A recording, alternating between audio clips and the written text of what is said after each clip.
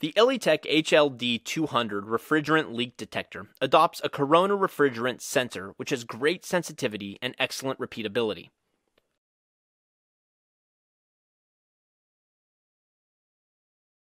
The product comes with a leak detector, 2 AA batteries, a replacement sensor tip, a protective cover, a portable case, and a user manual. Turn on the detector. It takes no more than 10 seconds to warm up and beep.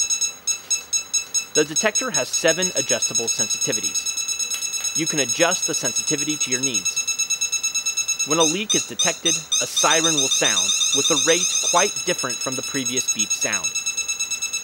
The indicator lights will also flash increasingly. You can reset the background halogen level to 0. Any leak sources higher than this will be considered a leak and trigger the alarm. Check the battery level in the standby mode with the battery indicator light. Orange means the batteries are getting weak. Red means the batteries need to be replaced before normal detecting can resume. Leaking areas are usually covered with contaminants such as compressor oil or dirt, so be careful not to let the sensor tip come in contact with these contaminants. Keep the sensor tip away from any moisture or other solvents to avoid false alarms. The cover can protect the detector and make it more portable.